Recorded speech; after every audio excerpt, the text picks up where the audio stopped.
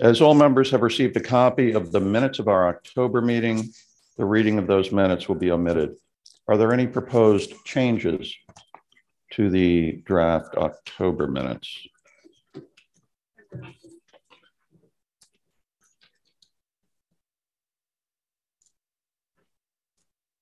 Hearing none, the minutes, what is that feedback?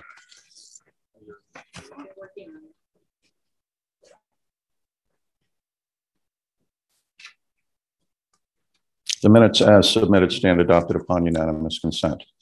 I want to thank all those who are here in person for joining us tonight. My name is Tom Byrne, RTM moderator. We do have a few administrative matters to take care of. Bob McKnight, chair of our appointments committee, has asked to be recognized.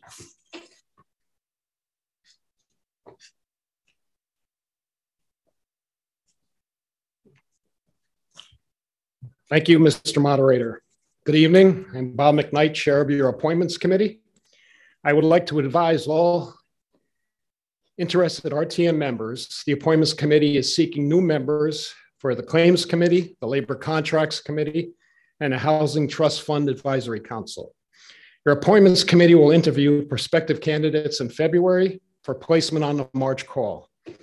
We have a deadline set for submitting CVs of those interested on Friday, January 28th at 12 p.m. noon. Briefly, the Claims Committee has unique power to speak for the entire RTM and approve appropriation of the BT for payment, compromise, and settlement of legal claims against the town upon recommendation of the town attorney. Our labor contracts informs and advises the body with respect to approving contracts for our town's employees and serving as a liaison to the town's negotiator to communicate the RTM's inclinations for concession or rejection.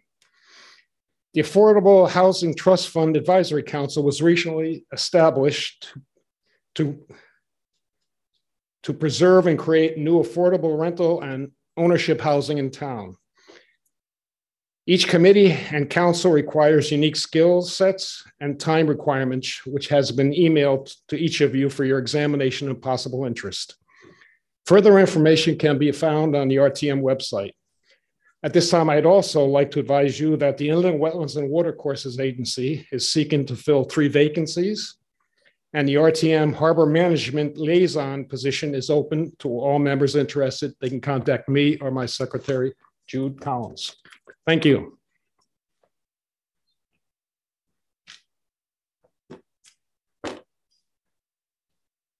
Thank you very much. Colleen Jenkins of District 6.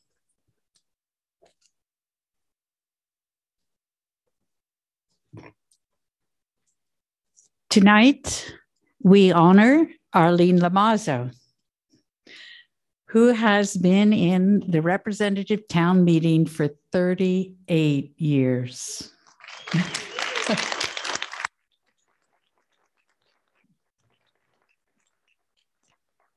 I interviewed Arlene for 2 hours in preparation for a proclamation.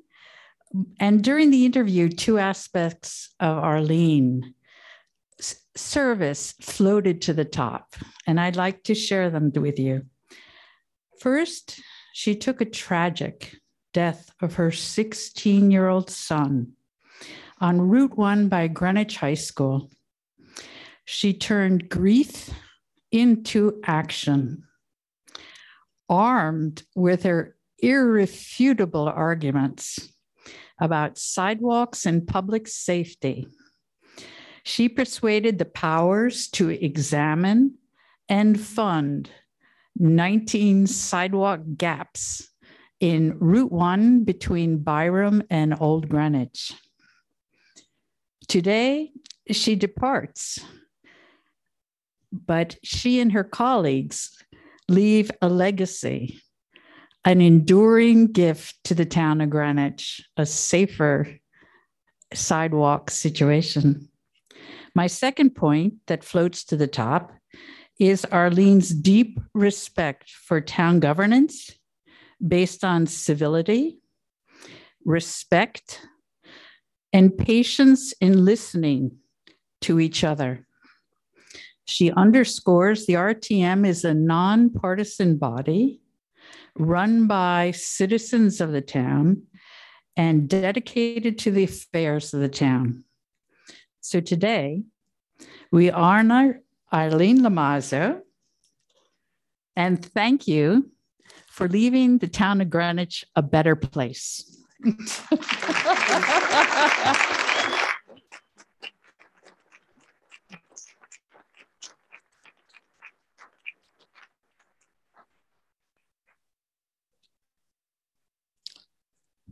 On Saturday, I was babysitting a granddaughter who needed to go out for a walk and be put to sleep. And I ended up on Shore Road in Old Greenwich. And if you walk on Shore Road where there are no sidewalks, you will today see signs advocating for sidewalks on shore. SOS, they have a website. And Arlene came directly to mind. So maybe Arlene can help out that effort in District 6. Thank you, Colleen. That was wonderful. Michael Spilo, Chair of our Public Works Committee. Thank you, Mr. Moderator. On behalf of the Public Works Committee, I'd like to thank Arlene for her many years of dedicated service to our town and to the Public Works Committee. Arlene is one of the longest serving members of the Public Works Committee and served as our chair for several terms. She developed several of the processes and procedures we continue to use within the committee. Arlene has always been thorough, very detail-oriented, and on top of progress with all town projects. And as you've heard, Arlene was a strong advocate for sidewalks and pedestrian safety. And our children are safer walking to and from school, largely due to her efforts. We thank Arlene for her hard work and dedication and wish her all the best in her future endeavors. Thank you.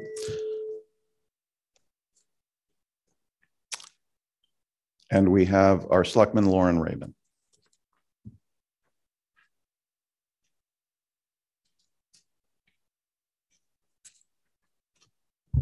Hi, everyone. Arlene, don't go. Arlene, don't go. I have a proclamation. Whereas Arlene Lomazzo has dedicated 60 years of public service to our town, and whereas she taught at Coscob, Hamilton Avenue, and Western Middle School for 31 years, and whereas Arlene turned the tragic death of her 16-year-old son into a 21-year mission for pedestrian safety on Putnam Avenue and other roadways in town, and whereas she advocated for her cause tirelessly with multiple town bodies to analyze, fund, and build sidewalks, and whereas Arlene was a force behind the creation of the Selectmen's Public Safety Committee and subsequently elected to the representative town meeting for 38 years, and whereas she was labeled very persuasive, in quotes, in her pursuit of her mission, fact-finding, site visits, and navigation of the government bodies to make an enduring gift of pedestrian safety in town.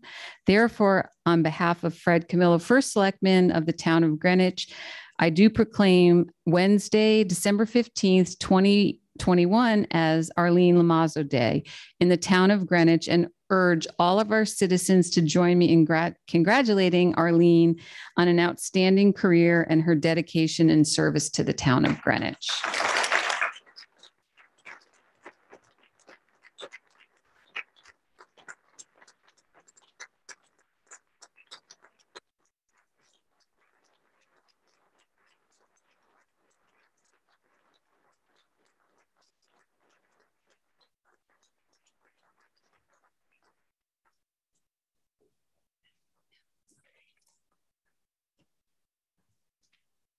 Congratulations, Arlene.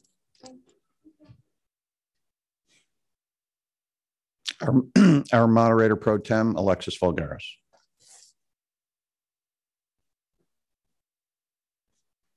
Thank you very much.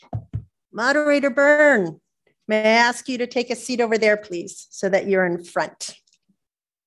Just, in the front. Over there. No. Just sit in the front. Thank you. For the last 26 years, Thomas J. Byrne has served as the moderator for the Greenwich RTM. And this evening, we would like to take some time to honor him and thank him for his decades of service. Now, if you know the moderator, you know that in addition to being a brilliant parliamentarian, he's also very modest and humble about his contributions to the RTM. And so naturally, he did not want any fanfare over his departure. In fact, I pretty much promised him that there would be no fanfare while making sure that my fingers and toes were crossed the entire time. I was nodding my head saying, of course, whatever you want, knowing that all the while I was not going to listen to anything he was requesting. Moderator Byrne, as my teenage son likes to say, sorry, not sorry. I would also like to acknowledge Moderator Byrne's wife, Megan, who has joined us this evening, as well as 3 of his 4 children. And I do appreciate Megan for being my co-conspirator in this over the last month.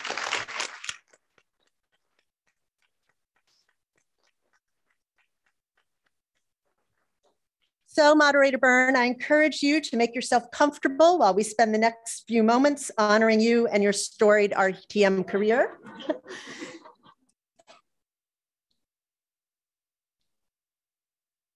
Yeah, you can come on down. We've got a whole row for you.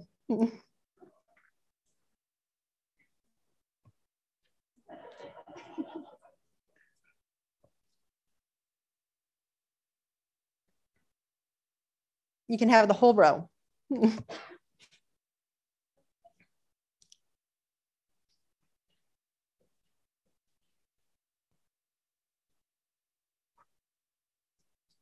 Daniel, Michael, Joseph, and Kate, and my wife, Megan.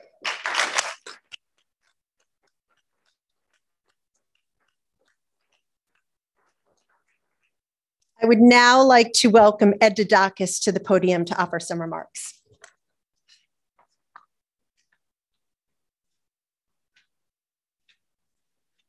Thank you, Moderator Pro Tem, members of the RTM, good evening. You know, as Tom got up to walk back there, I had never thought of Tom as one of the bashful type, and clearly he wasn't, so that's good. In November, I was elected to my 21st RTM term. And during those 42 years, I served under 10 different first selectmen, but I've only served under 2 moderators. And by the way, only 2 town clerks. So as Tom ends his tenure tonight as moderator and Carmen's tenure as town clerk winds down, it is indeed the end of an era for the RTM, worthy of a celebration of gratitude. Well, those 10 first selectmen all came before us to advocate for things they wanted and argue to the RTM why we should approve them. That is exactly what the moderator does not do. Now, I know this is going to come as a surprise to a lot of you, but Tom has some strong opinions. Yet I never heard a single one of them uttered from this podium. Tom knows the moderator's job is to subserviate his own opinion, but to make absolutely certain that our opinion and the opinion of the townspeople are heard. Tom, you can be rightly proud that you made sure all opinions were welcome in these meetings. Now, being moderator is much more than standing at this podium each meeting. But I am told that when you look at Tom's record as moderator, he has stood at this podium for the equivalent of 25 consecutive days. And there are a lot of shells here, and Tom swears. He swears that he never hit a bottle on one of these shells just to get through the night. Every month, Tom dealt with 232 diverse, strong, unique personalities who are sure they knew best. That would, of course, be you fine folks. And during this time, we've had some pretty interesting characters. And rather than naming them, I'm going to ask each of you just to take a second to imagine some of the strongest, most colorful personalities you remember from RTM. You know the ones I mean. Tom, I bet you have an interesting list. And while occasionally they might make things a little hot, Tom managed every one of them effectively, making sure their actions were appropriate and not overdone, always protecting the decorum of the RTM. And Tom presided over some meaningful changes of RTM operations. My personal favorite is the implementation of the consent calendar, speeding us through routine item approvals. My one complaint, Tom, you really didn't use it enough. I was waiting for that one meeting that it would all be on the consent calendar. Maybe tonight? Maybe tonight, okay. When Tom first joined the RTM, WGCH was the prime source of RTM meetings, broadcasting live with a microphone here at the podium, both for us and the speakers over there. And then Tom guided us through the transition from radio to live television. We also thank Paul Curtis for that. And for those of you who watch the replays in high definition, and I know a lot of you do, you know how photogenic Tom can be in high definition. And today, technology advancement continues as many of you out there are Zooming from God knows where. And yes, you people in Florida, I'm talking to you. As the pandemic hit, Tom made it indisputably clear that the RTM was not going to be sidelined as long as Tom Byrne was moderator. He embraced Zoom and had us all voting by email. Now, we all remember that first meeting, right? It was a little slow. It was a little awkward. And some even had the nerve to complain about Tom's choice of music. Yet through it all, we conducted town business. Tom went on to fine-tune those Zoom meetings, and now we are a lean, mean Zooming machine. And the best product of Zoom meetings, more RTM members than ever attend. Tom, did you ever think you and I would see a day when 228 members were participating in an RTM meeting? Well, we only had 228 that day. We had 230? Okay, I stand corrected by the moderator. 230, 100%, okay. And they voted too. And also more people are sharing their opinions because we're on Zoom, and hence we got that 2-minute rule. But I think when you reflect on Tom's 22 years as moderator, we can say he exerted effective leadership, often quietly, sometimes loudly, accomplishing much and preserving the effectiveness and the respect of the largest local legislative body in America. He has left his mark on the RTM and the town of Greenwich. And I know while you'll be joining us down here in the cheap seats next month, we all owe him a debt of gratitude for all he has done for us on the RTM. Thank you, Tom.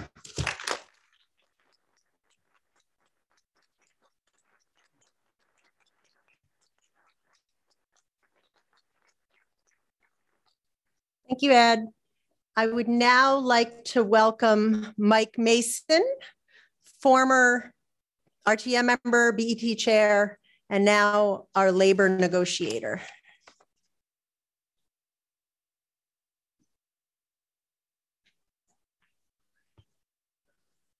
Hello, Mr. Moderator. So good evening, Mr. Moderator, family, members, and guests. The people of Greenwich tonight need to pause and recognize and thank Moderator Thomas J. Byrne for his continued service on a representative town meeting. Since 1998, he's been a member and served as moderator since 1996. Being asked to shed some reflections on Tom's incredible service, I asked myself, who is Tom Byrne? Tom is a man of commitment with a love for this community. His meeting attendance records will never be ever surpassed. His attention to parliamentary governance and understanding Robert's rules with a great respect and belief in our government system that we have here in Greenwich gives him a drive to make him the strongest pillar in this community. But I'll get back to Tom in a minute.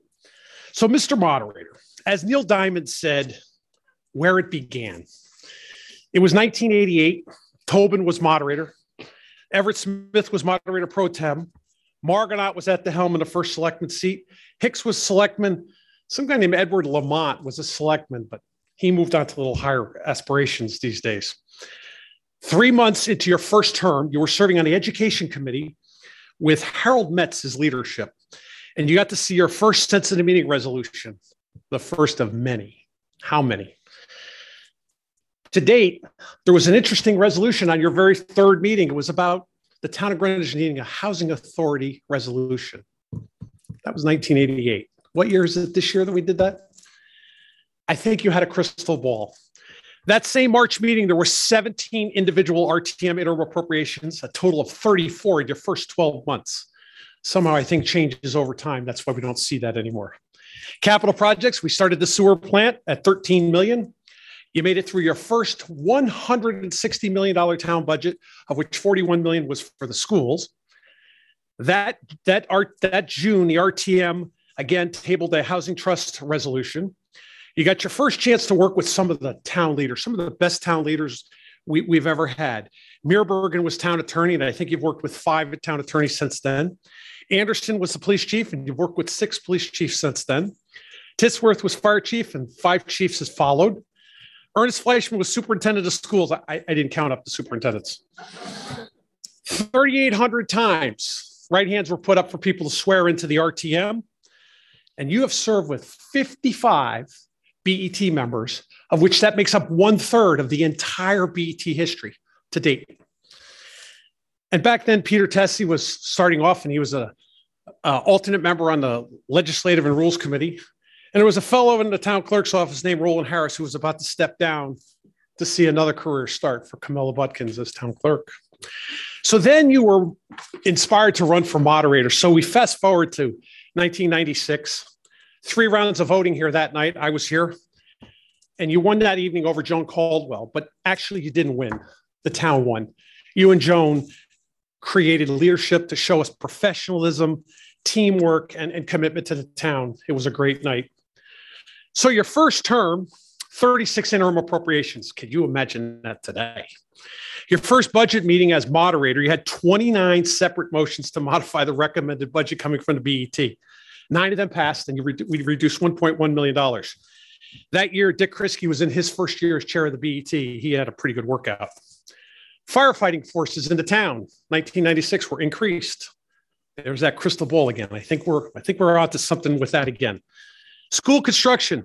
In your first term, you had to get a building committee set up for Central, Dundee, Eastern Junior High, North Street, and we had set up building committees for all of those projects. North Miami School and Riverside School had ongoing building committees, but they needed more money for those projects. I think that might have been the start of the future with some of our other projects. And Dean Goss got elected to every building committee. Capital projects, we were up to $24 million, a sewer plant phase 2. And that year you accepted 10 public-private partnership gifts. Must be the inspiration our first selectman, Fred Camillo, goes with now. And the RTM was having a dialogue and an argument you had to navigate through, something about the parking fund. Well, we finished the conversation. We also finished off the parking fund.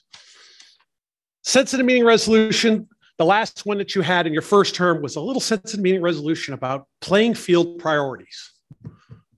That was back then. We're probably still having that today. So enough with the history for a moment. Except for the fact that how you got us through COVID should be a documentary film we should all make and be proud of. Let's get back to the Tom who. The answer is very clear.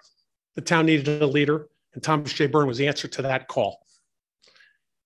Tom, we all owe you a sincere bit of gratitude for your and appreciation. The 562 regular and special RTM meeting among your district meetings, committee meetings, claim committee meetings, orientation meetings, and all the other committees. We figured you got called out over 1,000 times to scheduled meetings. Never mind that thing that came up during your tenure called emails. Something popped up. But we really owe your family a gratitude. They shared you with us. And that is your commitment to Greenwich, and it is truly appreciated. I'm personally thankful and honored to say some words about Tom here tonight. It's my earnest hope that we find more community members like Tom in our future. I consider myself very lucky. I was lucky to have Thomas Byrne there for me 7 days a week, 24 hours a day for help in my service to the town, and it will be sincerely appreciated. So, Mr. Moderator, on behalf of the town of Greenwich, we thank you and we love you.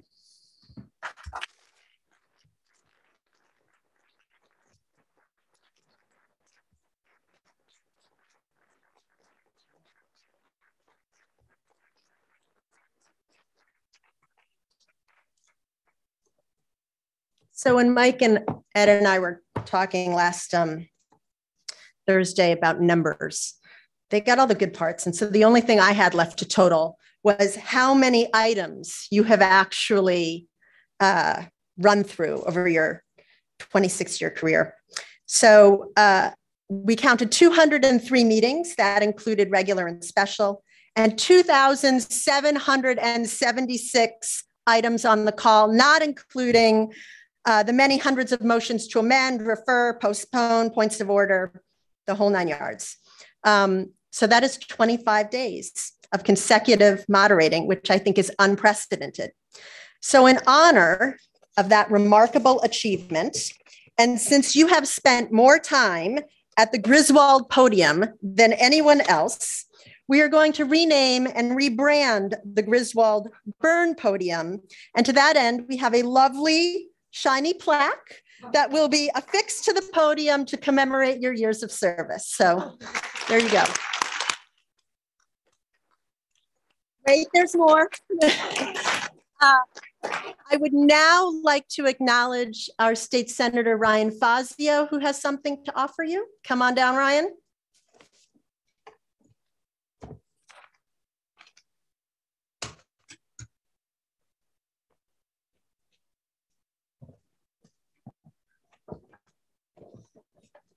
Good evening. On behalf of the Connecticut General Assembly, including the members of the Greenwich delegation, which include Representative Kim Fiorello, a former member of this body, Representative Stephen Meskers, a current member of this body, Harry Aurora, and myself, I would like to offer this citation in recognition of your faithful service as a member of the Greenwich Representative Town Meeting since 1988, where you served with distinction as moderator since 1996. Our town is thankful for your leadership and tireless work leading one of the largest legislative bodies in the United States for a generation. Greenwich will always remember your steady hand and contribution to our local democratic process. I first met our moderator many years ago when he was umpiring and refereeing local sports events. And I was talking to our first selectman today about that because he was also an umpire. And Fred remarked that he remembered you, among other things, as being one of the best, most high quality referees and umpires we had in this town. And ironically, that's also how I remembered you. And it demonstrates, first of all, that your contribution to this community has gone beyond as an elected official. It's broad. This is really your home and you've given your heart and soul to it. But also, it shows that you hold the characteristic of fairness, which is necessary not only as a referee, but also in public service as a leader. Democracy is the best form of government, but it also requires good people with a steady hand in order for it to deliver positive results. And this town has been very, very fortunate to have at the helm of the third largest legislative body in the United States, after the US House of Representatives and the New Hampshire House of Representatives, someone with a steady hand, judiciousness, and prudence leading it for 25 years. And while we'll certainly miss you in that role, you've left an indelible mark on our town that we're always going to be fortunate to have and which will serve as a model for public service for many years to come. So thank you again, Mr. Moderator, and all the best.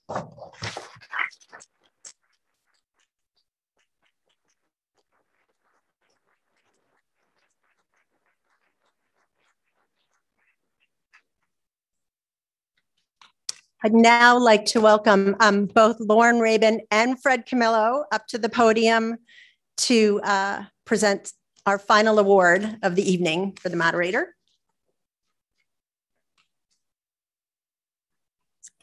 Okay, whereas Thomas J. Byrne, a graduate of Yale University and Stanford Law School, moved to Greenwich in 1984 with his wife, Megan, and together they raised their 4 children, Joseph, Daniel, Michael, and Christina in Old Greenwich.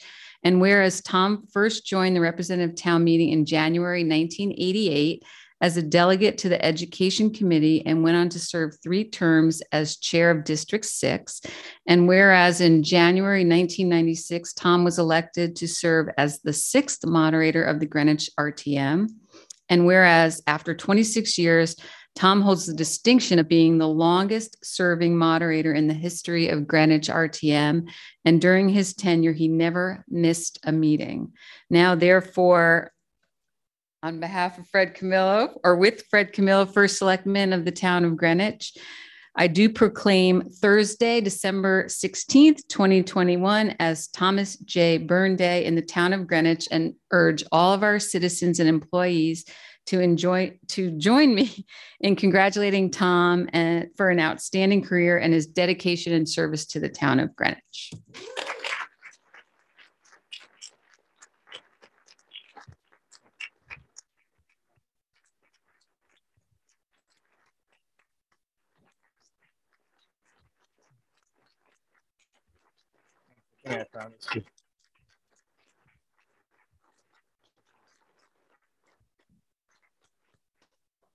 I too just want to say a few words. I apologize for being a little bit late, but a few of us were out of town for a few days, and but we cut it short to make sure we were here tonight for a special night. Not only on behalf of the town of Greenwich, but also as a former member of this body, to salute somebody who was its fiercest defender. Every once in a while, when there was this move to cut it down a little bit, you were the first one to defend it. And to be here for 26 years and not miss a meeting. And I repeat, not miss a meeting for 26 years. Those are Lou Gehrig, Cal Ripken type numbers. And you know, it's certainly, you'll certainly be missed. And you were fair. Even when you didn't always agree with people, you were fair. And you went by the book, and that will truly be your legacy. And I'm just glad that I was a part of it for 3.5 terms during your tenure. So congratulations, thank you, and all the best to you, Tom.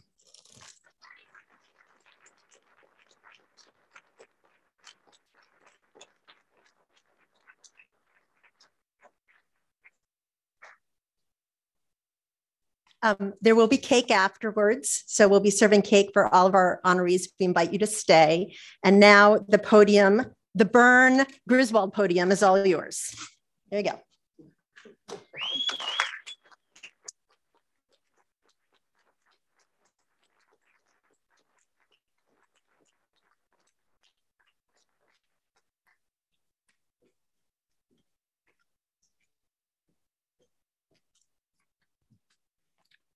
I want to thank my family for coming. Now, I have nothing prepared, so I'm not going to take up any further time, but other than to say that Alexis Volgaris is dead. All right. We do have another long-serving individual to honor tonight, and I'd like to call back Ed Didakis.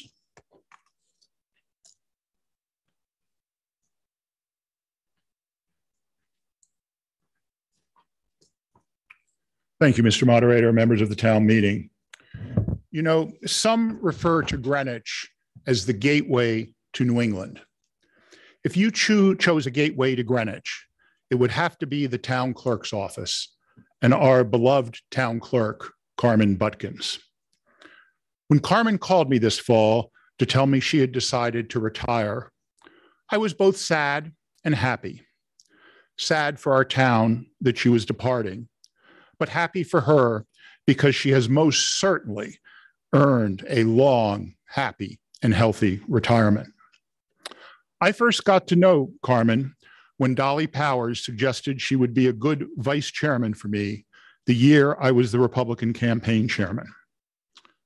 I called her on that advice, totally out of the blue, and after a 90-minute conversation, I was certain I had a new friend.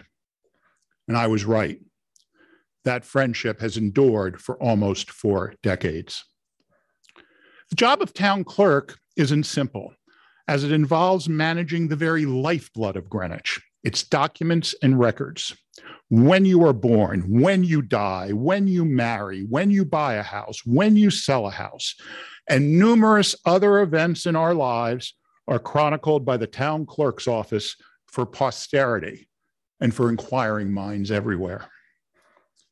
As the RTM clerk, she and her staff are in charge of all the information that we RTM members get, preparing the call and the explanos, as well as managing the meeting's voting tabulation and working to get us minutes which accurately reflect what happened. Sometimes we forget how much work that involves because Carmen and her staff make it look so easy. And you know those nights when the agenda is packed and you and I might sneak out a little bit early? Not Carmen. Every meeting, she is here until the bitter end. And much as with Tom, Carmen has embraced technology and has truly brought the RTM into the 21st century by computerizing all of the information we need. Now, a simple click of the mouse, and you can find out all about our RTM meetings. It sounds easy today, right? But it took a lot of work to get there. But my enduring memory of Carmen's role with the RTM is when at the start of each term, she stands here at the moderator's podium, it's actually up there, to gavel in the new RTM, administer the oath of office, and preside over the election of the moderator. Carmen has done an amazingly effective job. I guess that's why she has won all those elections. Yet Carmen's hallmark is her ability to get along with everyone. Every single person, RTM member or not, who walked into Carmen Budkins' office over the past 30 years found themselves, as I did, a friend. She treats everyone with respect, thoughtfulness, and responds quickly and efficiently with whatever they need. With Carmen as town clerk, our town hall was always welcoming. That is what differentiates her as an extraordinary town clerk. You know, if you're leaving a legacy, and she is, that's the kind of legacy to leave. I have been honored to call Carmen my friend, my vice chairman, and my town clerk. Carmen, thank you for all you have done for Greenwich and the RTM.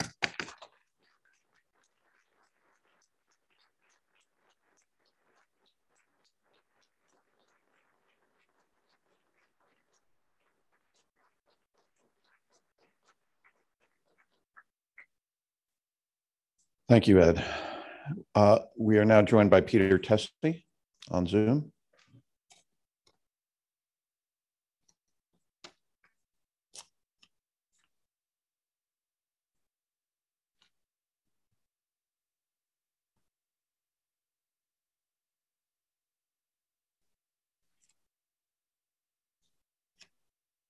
Is Mr. Testy with us? There we go. Welcome, Peter. Good evening, Mr. Moderator. Let me just offer my congratulations and thanks to you for your extraordinary service to Greenwich. You're a true statesman, and it was a real honor to serve with you and at the RTM under your leadership. Best wishes. Likewise. Thank you very much. I'm joining you tonight to also add some personal thanks and gratitude to my dear friend, Carmela Budkins. Carm Budkins and I go back to the earliest days of my service in town government. And in many respects, I would never have served in town government had it not been for Carm. Frankly, early on in my engagement, many people thought I was one of Carm's children. You want to talk about dynasty, that would have been quite an interesting scenario if I was. But Carm spoke to the heart of Greenwich. Everything that she did to help her fellow human being. She saw things in terms of people, not in terms of politics. And that to me has been her hallmark. She always put people first, no matter what the endeavor was, whether it was serving the RTM, serving on the town's Board of Health, engaged with the attorneys, with the general public who have very personal, intimate matters that came before her office. She always treated them with a welcoming smile and a eagerness to help them get done what they needed to do in her office. And Greenwich has been well served by her leadership. We've been fortunate to have someone of her care and concern. And my hope and wish for her is that she has a long and enjoyable retirement with her husband, John, her 3 children, and her 5 grandchildren, and that she gets to turn the page and live a beautiful next chapter as fulfilling as the one that she's concluding over the next 3 weeks. So Carm, my best wishes to you. God bless you. Thank you for all you have done for this town, for the institutions, and for being the wonderful, lovable person that you are. Thank you, and God bless you.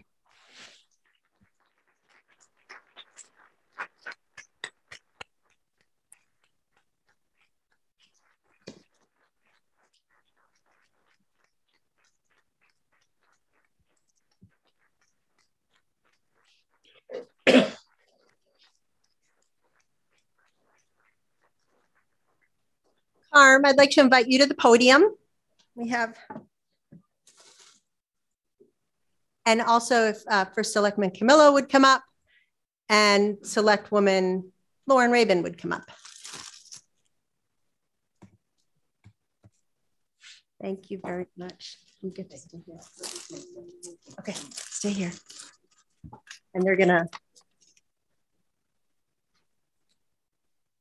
Okay, back. All right. Whereas Carm, sorry, you are calm. You are very calm.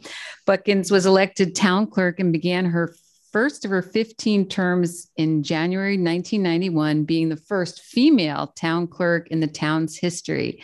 And whereas Carm is a Greenwich native, graduated from Greenwich High School, and has many community affiliations, including the Chickahominy Neighborhood Association, Community Centers, Inc., Greenwich Board of Health, Greenwich Republican Town Committee, Hamilton Avenue School PTA and Parent Council, St. Roch's Church, as well as the Fairfield County of Town Clerks Association. Whereas during her 30-year tenure as town clerk, she implemented technology that streamlines the process of recording documents efficiently for our customers and online images dating back to 1936. And whereas she formed the Town of Greenwich Preservation Committee to plan and implement a program to conserve the town's original manuscript record books, the town's earliest records dating back to 1640 that have been preserved and stored in the town vault. And whereas Carm is married to John, the mother of 3 children and grandmother of 5, and whereas as of December 31st, 2021, Carm is retiring as town clerk, leaving a legacy of service to the town. And now, therefore, on behalf of Fred Camillo, First Selectman of the Town of Greenwich, I do proclaim Tuesday, December 14th, 2021 as Carm Budkins Day in the Town of Greenwich, and urge all citizens to join me in applauding Carm's many years of dedicated service to the town and wishing her many years of health and happiness in her retirement and future endeavors.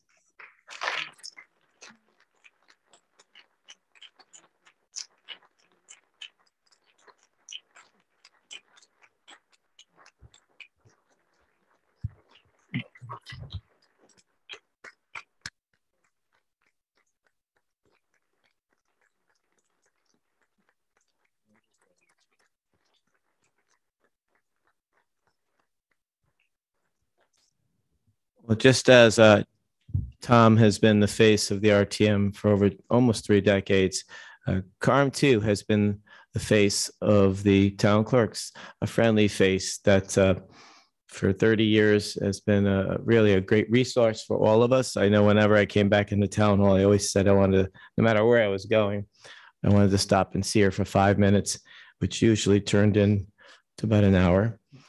And you certainly kept everybody informed. I'm sure everybody has similar stories, but you know, we've known each other for a long time, sort of like family. So yeah, on behalf of everybody in Greenwich, thank you for all you've done. And I'm wishing you the best of health and happiness in your retirement. But we know you're not going away, and we'll be calling on you on other things. So God bless.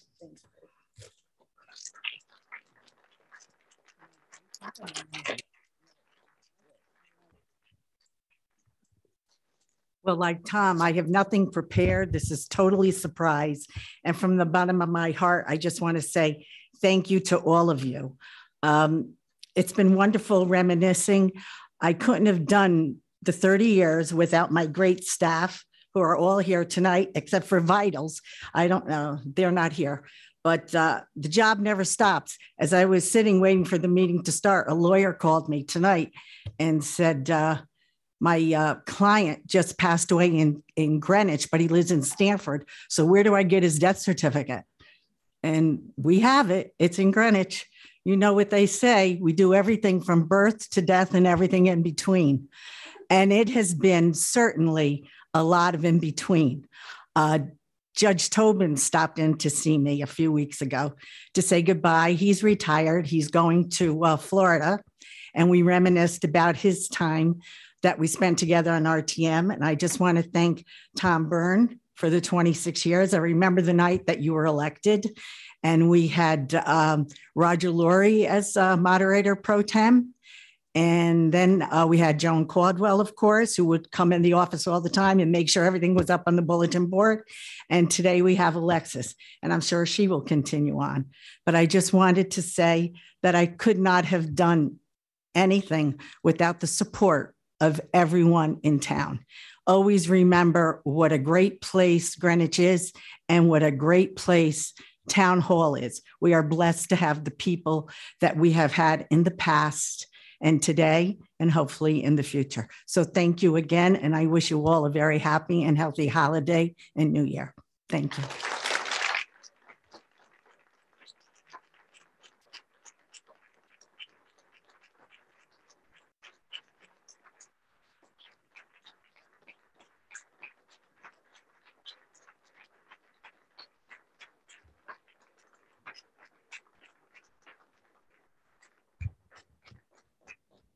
It has indeed been a privilege to work with Carm during my entire tenure as moderator, and I thank Carm and her office for all they've done for the RTM. And I wish Carm all the best in her retirement. All right, believe it or not, we're ready to continue with our meeting. We did take care of the minutes, I believe. All right, so I notified, first of all, I'm going to send my family on their way. Thank you all for coming. I greatly appreciate it.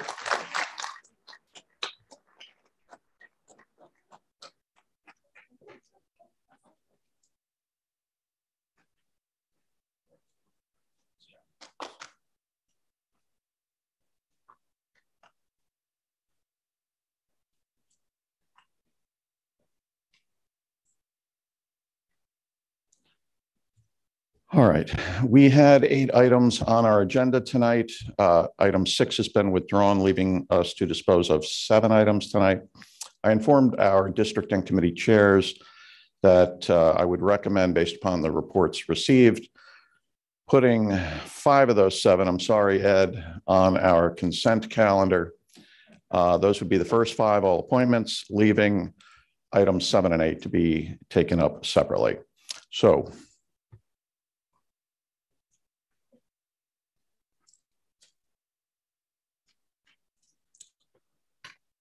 at this point, I will now, pursuant to our rules, designate the following 5 items for our consent calendar. If they remain on the consent calendar, all you will hear tonight on them is what I'm about to say, as we do not get committee reports or have discussion of consent calendar items. The first item is item number 1. This is the appointment of Norma Curlin to be a regular member of Inland Wetlands and Watercourses, one word, agency for a term expiring October 31, 2022. Item 2 is the appointment of Peter Lindroth to be a regular member of Inland Wetlands and Watercourses, one word, for a term expiring October 31, 2025. Item 3 is the appointment of Matthew Bernard to be an alternate member of the Historic District Commission for a term expiring October 31, 2026. Item 4 is the appointment of Alan Harris to be a regular member of the Inland Wetlands and Watercourses, one word, for a term expiring October 31, 2024. And item 5 is a resolution appointing Robert Barilak to be an alternate member of the Planning and Zoning Commission for a term expiring October 31, 2024. Is there any objection to the designation of those 5 items for our consent calendar? Hearing none, will our district tabulators please mark your voting cards, consent calendar items 1 through 5, and proceed to poll your delegation. We will allow 5 minutes for that voting to occur.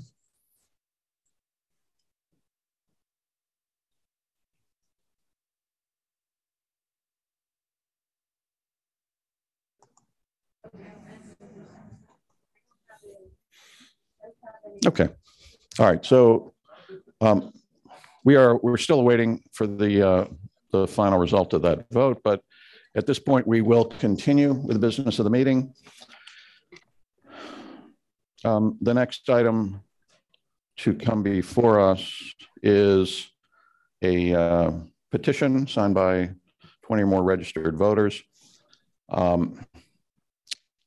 Kip Bergweger, are you presenting this item? Yes, Mr. Moderator. Thank Resolved that it is the sense of the meeting that candidates for moderator and moderator pro tem of the 2022-2023 representative town meeting file their names with a brief statement of their qualifications with the town clerk on or before noon of December 23, 2021 for inclusion in the call of the January 18, 2022 meeting. Thank you. Will the member please move the adoption of the resolution?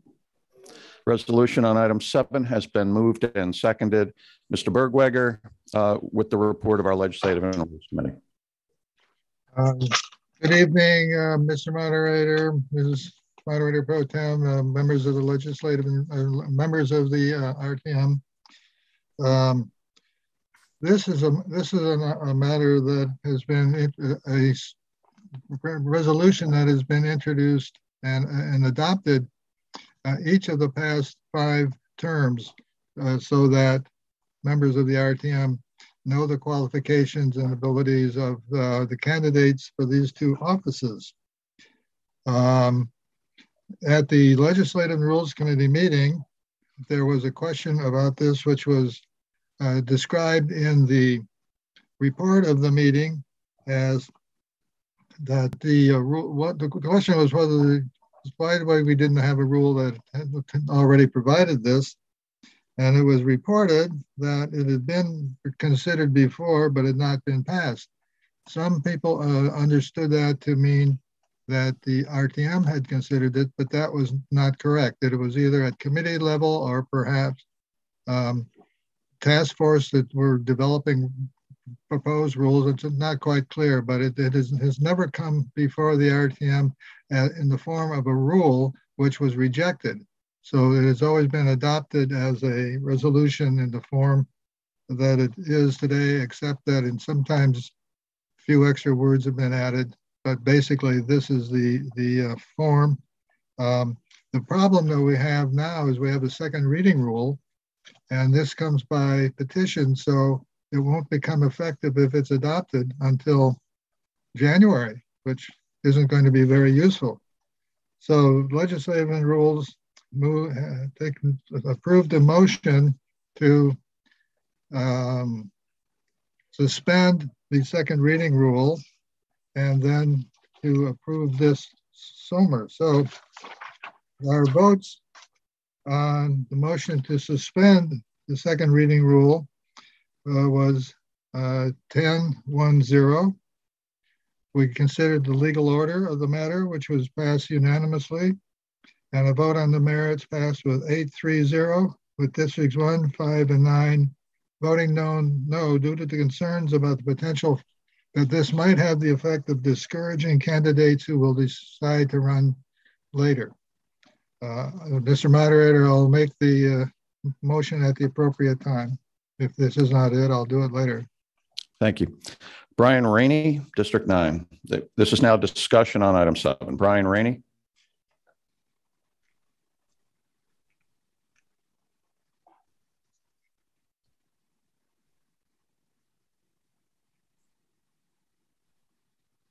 Thank you. Mr. Bergweier already stated the points. You have nothing to say? No. Thank you. I'm sorry, I can't hear you. Is that a yes? You signed I up have nothing further to say. Mr. Bergweier covered the points. Thank you. All right. Mr. Bergweier, I'll recognize you now. On behalf of the Legislative and Rules Committee, I move that we suspend the second reading rule and take the final vote on this matter at tonight's meeting. All right. So, as Mr. Bergweier explained, we have adopted, the RTM has adopted a resolution encouraging any candidates for moderator pro tem to declare their candidacy in time to be included in the call for the January meeting for the last 5 terms. This would be the 6th. This is the 6th time this is before us. In all other 5 times, it was overwhelmingly approved, some cases in December. But since our last term, we have this second read rule that requires any petition, any matter that comes to us by petition of registered voters to automatically come back a second time unless we suspend the rule to do that, which Mr. Bergweier and the Legislative and Rules Committee has just recommended we do so that we get the benefit of this. And any interested candidates would then be encouraged to declare this month. That motion to suspend requires a 2/3 vote of members present and voting. I will, in the first instance, call for a raised hand vote. If we need to take a record vote, we will do that. But let us try and be more efficient. So only members may participate in this vote.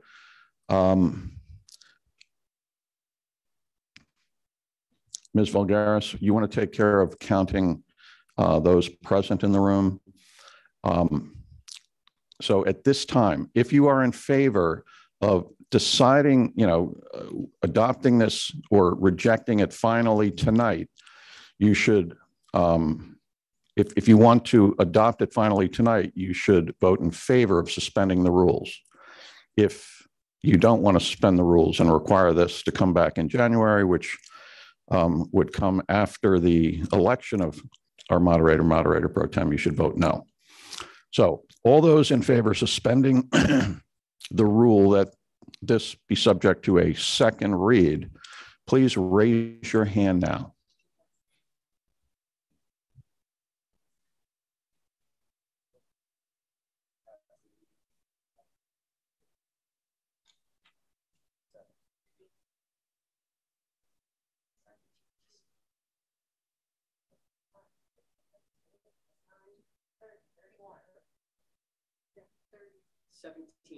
I have 31. 17 here. All right.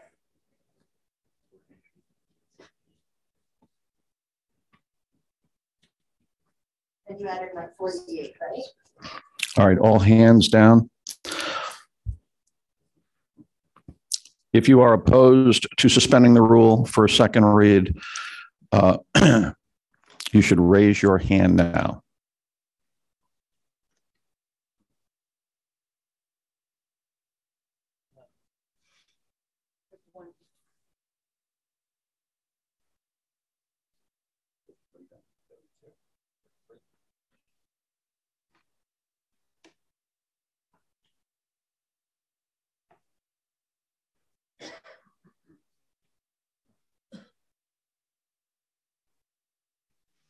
All right, so we had 125 yeses, we have 35 noes.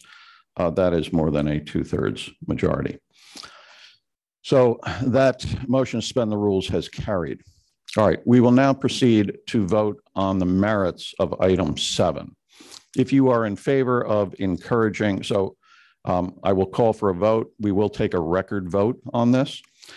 If you are in favor of encouraging any candidates for moderator pro tem to declare their candidacy in time for inclusion in the January call, you will vote yes.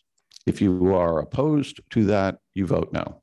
I ask the district tabulators to please conduct the voting of their delegations. And again, we'll give 5 minutes for that process. I do have the result of the vote on our consent calendar items. Those were items 1 through 5. Those in favor, 197, opposed 0, abstaining 1. The consent calendar items have carried.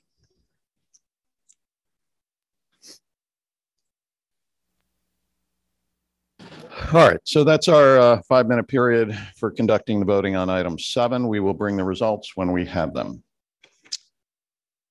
All right, that now brings us to our final agenda item tonight, and that is a petition item. Is Carl Higbee with us? Who is presenting this item for the petitioners? Is Mr. Higbee with us on Zoom or Gladstone? All right, Mr. Higbee, I'm assuming you are the presenter.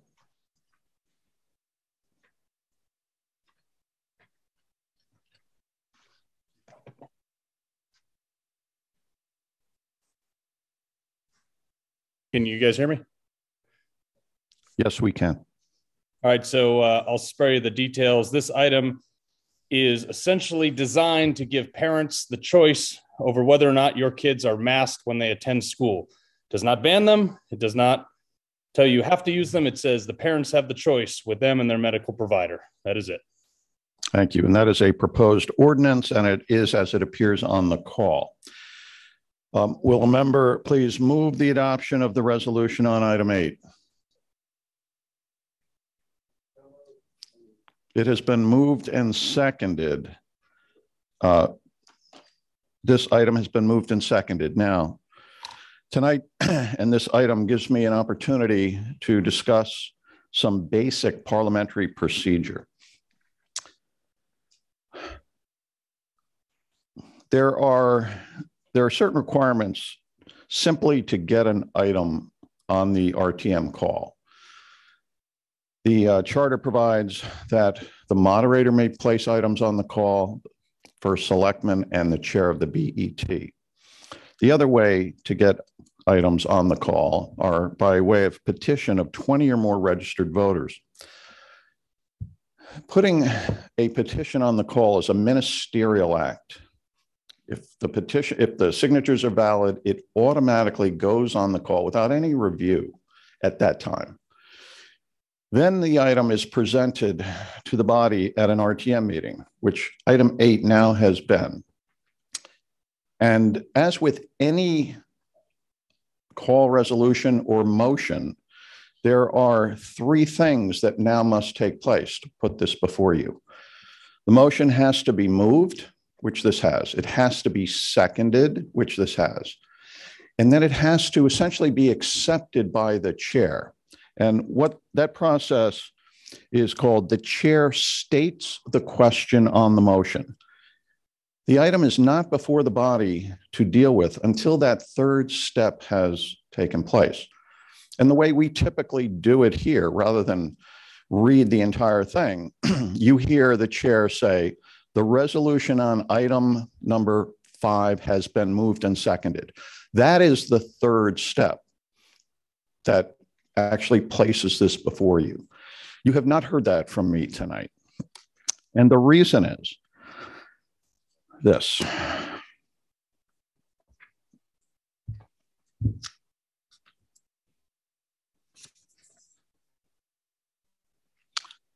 I'm now reading from section 415 of the current edition of Robert's Rules, which explains the stating of the question by the chair.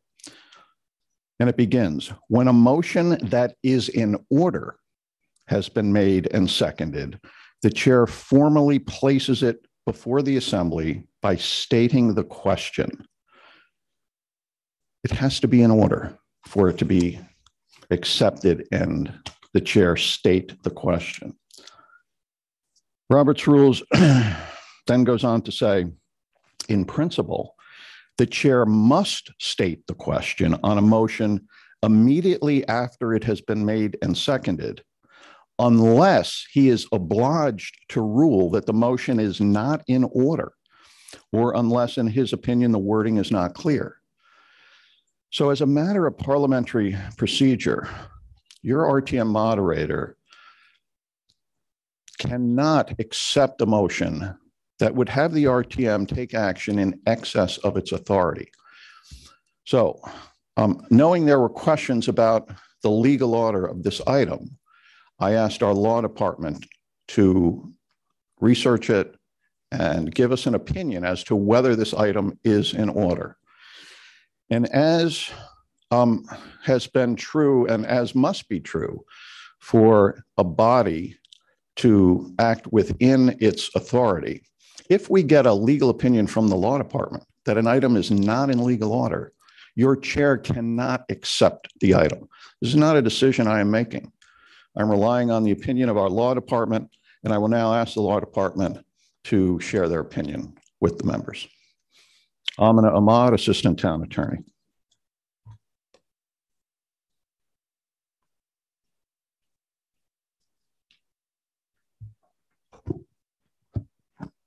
Good evening, Mr. Moderator, Madam Moderator Pro Tem, members of the RTM. Yes, the moderator had asked the law department to review the proposed ordinance and to give an opinion as to its legal order. For those of you who attended the committee meetings, you heard the presentation on that. And I will start by saying that in the opinion of the law department, the proposed ordinance is not in legal order. And I can explain that a little bit further if this would be the right time for it. As the moderator mentioned just a few minutes ago, the RTM acts within certain constraints that are placed on it by the charter, the state law, state statutes, and specifically Section 167 of the town charter says that RTM authority is to be exercised in conformity with the law.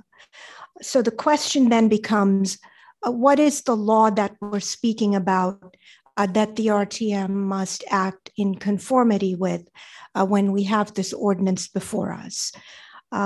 We've all been living through the COVID-19 pandemic since the beginning of last year, and you're all familiar with executive orders that have come down from the governor's office.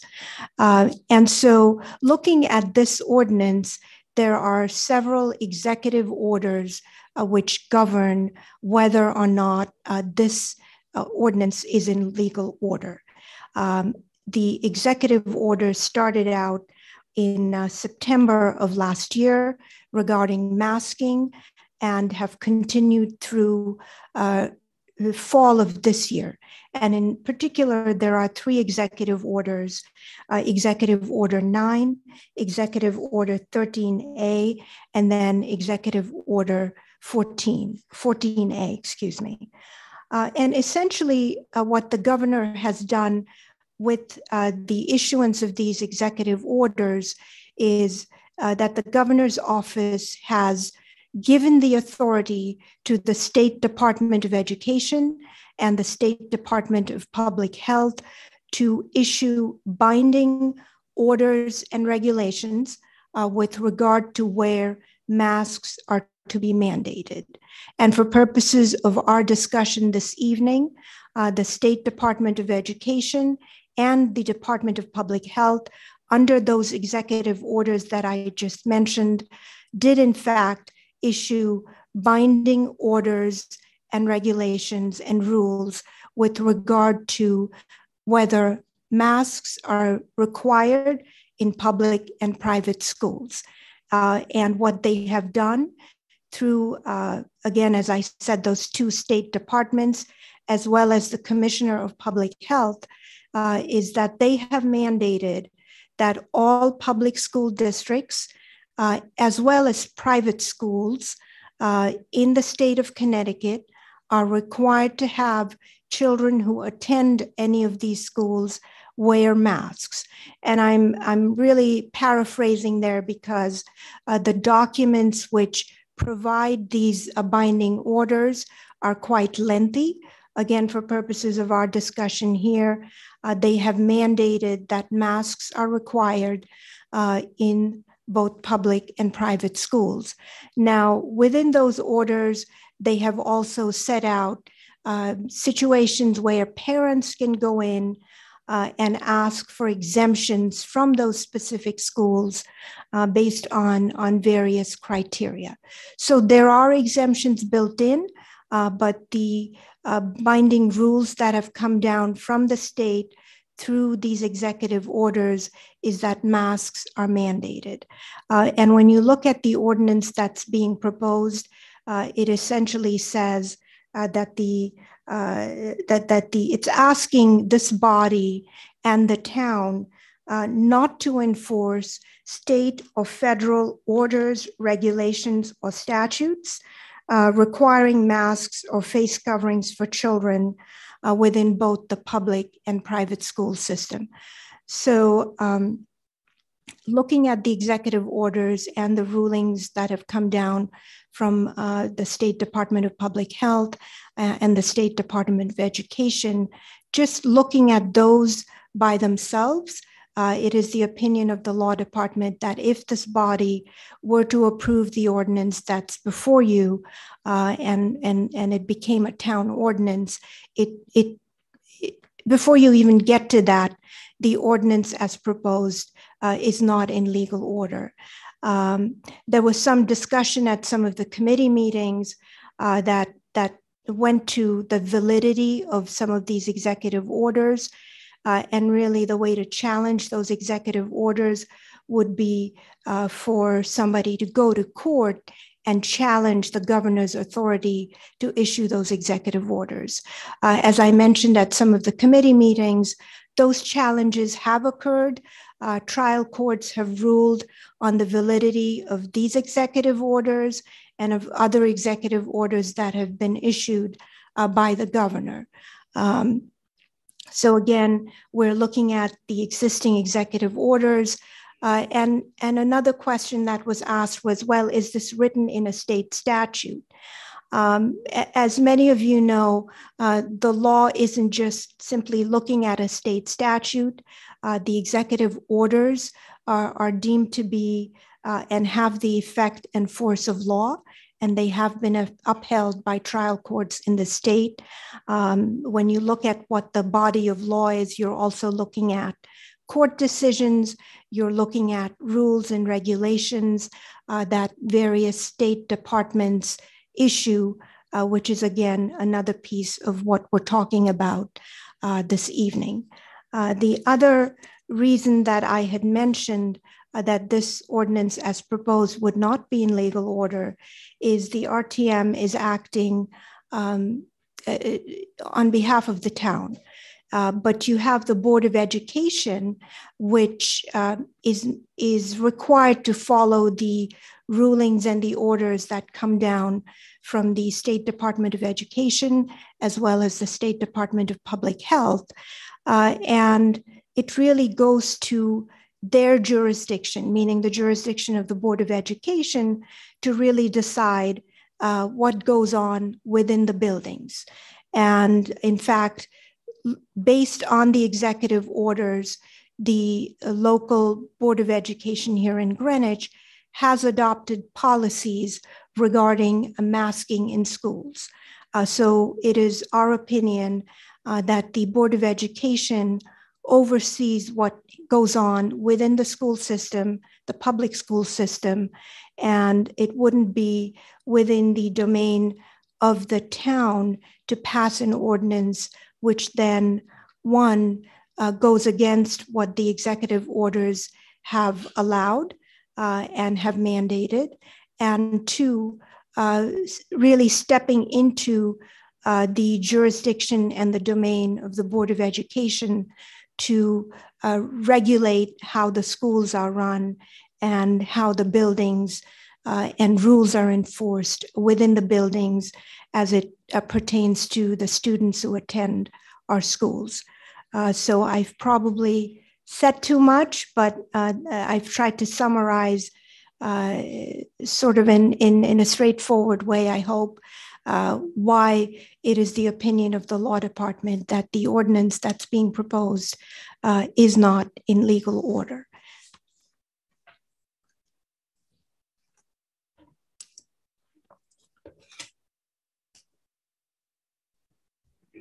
Thank you. All right, as I said, as Robert's rules clearly points out, there are times when the chair is obliged not to put the question before the body, and that's when the item is not in order. Decisions on legal order are made in the first instance by our town attorney and the law department that the town attorney supervises. We have now heard that opinion. The RTM has a rule that when any member shall state a clear and substantial question of law as to an item of business before the meeting and shall request opinion of counsel thereon, the request shall have precedence and shall be referred immediately to the town attorney. That is what I did. And this is in section 3 of our rules under meeting procedure and subsection I for point of information. So the request has a preference as a point of information. The rule goes on to say, if after an opinion is given, any member shall appeal therefrom, the question may, by majority vote of those present, be referred to the Legislative and Rules Committee for further study and conference with the town attorney and a report at the next regular meeting. I understand, Mr. Higbee, you intended to appeal that opinion of the town attorney. Is that correct? Yes, Mr. Moderator, it is.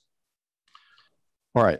So I will recognize you in a moment, but let me just explain what will happen. So Mr. Higbee will, under that provision of our rule, appeal the town attorney's opinion that item 8 is not in legal order, which forces the chair not to accept the item and place it before the body. The rule, we've never invoked this rule in my tenure on the RTM, either as a member or as moderator. So we are bound by the provision of the rule, which is we will take a vote. This will be debatable, but the issue will be on the legal order opinion of the town attorney, not on the efficacy of masks for children. But you heard the basis for the opinion. That is what any debate will be constrained to discuss. And then we'll take a vote. And majority will determine whether this goes to the Legislative and Rules to study in consultation with the law department and to report back in January. So if a majority were to support referring this to Legislative and Rules, that is what will happen. And Legislative and Rules would come back in January, present their report, and then a majority of the membership would decide the issue. This is not something that Legislative and Rules would decide. They would just study, make a recommendation, and then the majority in January would decide that issue. But before any of that can happen, there must be a majority vote to refer this to Legislative and Rules. So I hope that is clear. Mr. Higbee, at this point, I will recognize you. Excuse me. At this point, I'm going to recognize Tom Broadhurst, who informed me that he had a motion he wanted to make regarding debate at this point in the meeting. Ms. Broadhurst.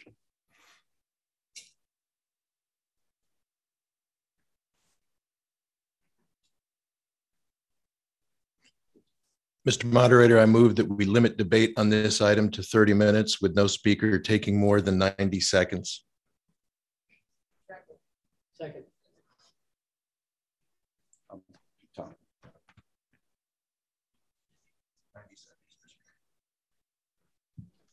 All right. Mr. Broadhurst has moved to limit debate to a total time of 30 minutes with individual speakers limited to 90 seconds each. Is there a second? All right. A motion to limit debate is not itself debatable. and requires a 2/3 majority to pass. If you are in favor of the limit proposed by Mr. Broadhurst, you should vote yes. And again, in the first instance, I will call for a raised hand vote. Ms. Vulgaris, if you could supervise counting in person. Again, only members may participate in the vote. If you are opposed to any limit, you should vote no. So all hands down. At this point, if you are in favor of the limit proposed by Mr. Broadhurst, please raise your hand now.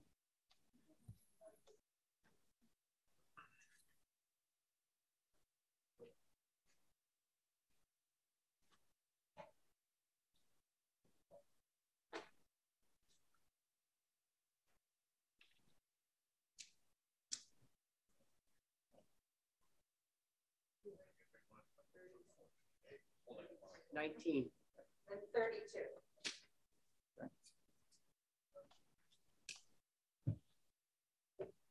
All right, all hands down, please. Those who are opposed to the proposed limit, please raise your hand now. You have two.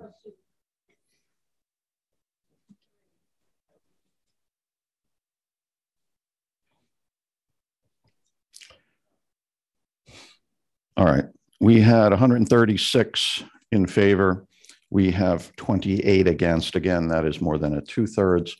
So that motion to limit debate has carried. It is now in effect.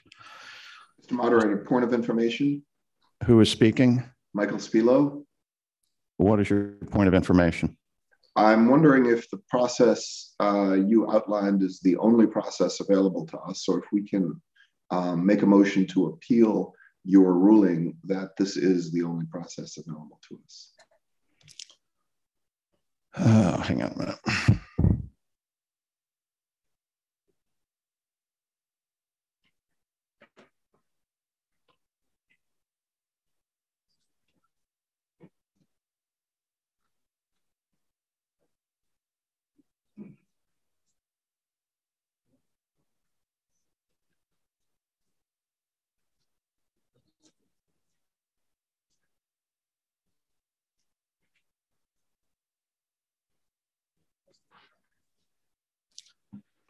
All right, so if a point of order is raised, now you raised a point of information. So if a point of order is raised while an appeal is pending, there's no appeal from the chair's decision on this point of order, although the correctness of the ruling can be brought up later by a motion covering the case.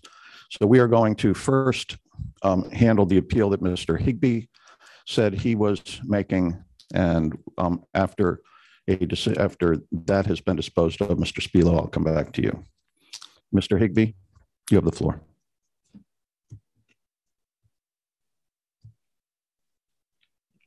Thank you. So since we're not debating the efficacy of masks, this is about why this should be on the floor and why I disagree with the legal order being struck down. This was signed by 25, originally 45 people. We had to go back and do the signatures again. So I just got the required 28 or whatever it was. I don't believe that one individual, the town attorney, should be able to dictate what we, the people, as a signature meeting criteria to get on the agenda, should be able to strike down. It doesn't make sense to me. It doesn't seem very democratic. Now, again, not going into the efficacy of mass, I don't believe the order from the state is in legal order, because I don't think you can force somebody to put something over their face. This is about choice. And I want the choice of the people here tonight to make that decision. You want to wear one? Go ahead. You don't? Also don't. But this is about you being able to choose for your children what you think is best based on the doctor and you making that decision. And I think that blocking that because of a snafu on legal order is undemocratic. I think it's not the way business should be conducted, because there's clearly enough attention with this if you've seen the last Board of Ed meeting. So I would appreciate that if everybody would vote for this to be furthered in debate and furthered to L&R as well as with the town attorney. I think this is an important issue that I think everybody should have the choice on and not be told what to do. Thank you, sir. All right. So we have a 30-minute total time limit in effect. We'll start that as of 9:36. I do have a list of we don't have a speaker list for the appeal, but we did have a speaker list for item 8 on the merits. I will call the names on that list. Now, the speakers need to realize debate is limited to the opinion of the town attorney as to whether this is in legal order, because it would require the RTM to take action where the RTM lacks authority, meaning any regulation of the public schools, and because the ordinance would violate existing state law. That's what the debate is now limited to. It's not whether masks are good or bad. It's would this ordinance cause the RTM to act in excess of its authority and violate state law? Mr. Right. Moderator, this is Michael Spilo. I'm not recognizing you, Mr. Spilo. The first speaker is Jackie Homan. If you don't want to speak— Mr. Moderator, you put together, I sent a request to speak specifically on this item, and these other people did not. Spilo, you're not recognized. Please, he's not recognized to speak. Jackie Homan is the first speaker. Do you care to speak on the appeal? To be followed by Alicia Borelli. Hi, yes, thank you. I would just encourage everybody to consider that what we're going through right now is a really unusual time. The extension of Lamont's power is questionable, whether that was in legal order on its own. And so I would encourage you to think about being brave and not necessarily be beholden to some arbitrary rules when you know that all of the science and all of the information about masks says that it's harmful to our children. And so when there is a risk to our children, there needs to be a choice. Whether it's in legal order or not, you really need to consider the absolutely unusual circumstances around the situation and vote for humanity. That's all. Thank you. Alicia Borelli, to be followed by Adele Carroll.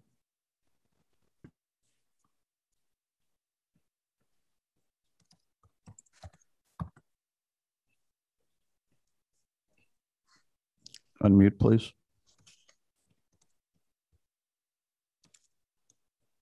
Is Ms. Borelli here? Sorry. Hi. Hello. Yes, go ahead. Hi. Thanks for taking the time to listen to us. My name is Alicia Borelli. I've lived in Greenwich for 15 years. My eldest child went through Greenwich Public Schools. My middle guy's at the high school, and my daughter's at private school here in Greenwich.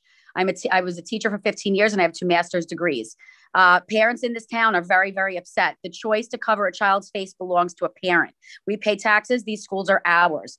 I implore the RTM to take any and all action necessary to restore normalcy and health and voices and facial expressions back to the lives of our children before they lose more irreplaceable emotional, social, physical, and academic growth. That what we are doing to them is damaging and abusive. And I beg the town leaders to stand up and do something about it and help us restore parental rights. Thank you for your time. Adele Carroll, to be followed by Joe Solari.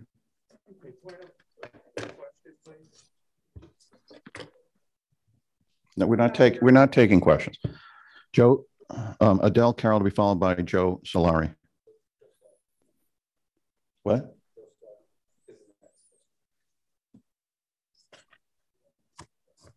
Okay, Joe Solari.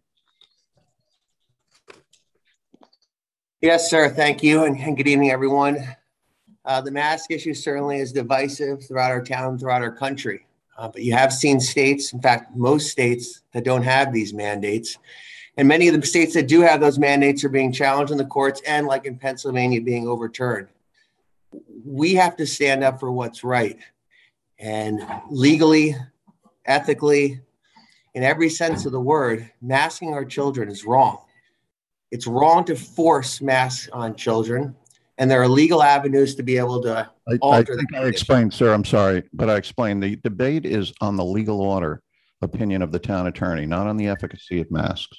And I guess other town attorneys or state attorneys have disagreed with that opinion, hence mask mandates are being struck down. We certainly wish that the RTM takes the opportunity to strike this down I should strike down the town attorney's advice and pursue it further for debate and discussion. Just help our children and to do what's right. Thank you. Thank you. Sheila Philbin, to be followed by Mikolaj Jack. Sheila Philbin. Oh, I'm sorry. Is it Kara Philbin? Pardon me? Is it Kara Philbin? Are you Philbin? I'm Kara Philbin. All right. Did you sign up to speak on this? Yes, I did. All right. You have the floor. And I'm sorry, did you limit time? Is that what happened? 90 seconds you have. Okay, so I'll reverse the order. Okay, thank you. The fact that mask wearing presents a severe risk of harm to the wearer should, standing alone, not be required for children, particularly given that these children are not ill and have done. We're not discussing whether masks are appropriate. Please give me a moment to get to the point. Particularly, no, excuse me. It is, I am getting to the legal order. Legal order and the town attorney's opinion should be referred to legislative and rules or not. Okay, give me one more sentence to get to that, please. Not be required for children, particularly given that these children are not ill and have done nothing wrong that would warrant an infringement of their constitutional rights and bodily autonomy. Promoting use of a non-FDA approved emergency use authorized mask is unwarranted and illegal. This mandate is in direct conflict with 21 U.S. Code and Section 360 BBB 31A 2-3, which requires the wearer to be informed of the option to refuse the wearing of such device. Misrepresenting the use of a mask as being intended for antimicrobial or antiviral protection and/or misrepresenting masks for use as infection prevention or reduction is a deceptive practice under the FTC. It is clear there is no waiver of liability under deceptive practices, even under a state of emergency. As such, forcing children to wear masks or similarly forcing use of any other non-FDA approved medical product without the child or the child's parental consent is illegal and immoral. As such, unmask our children, teachers, and administrators. All right, time is up. All right, I have two Mikolajaks. And I apologize. There's a Sheila Philbin who was supposed to speak. I got the wrong one. I apologize. Sheila Philbin. All right, so we have, apparently there was a misspelling. We have a Sheila Phelan. Do you have a Sheila?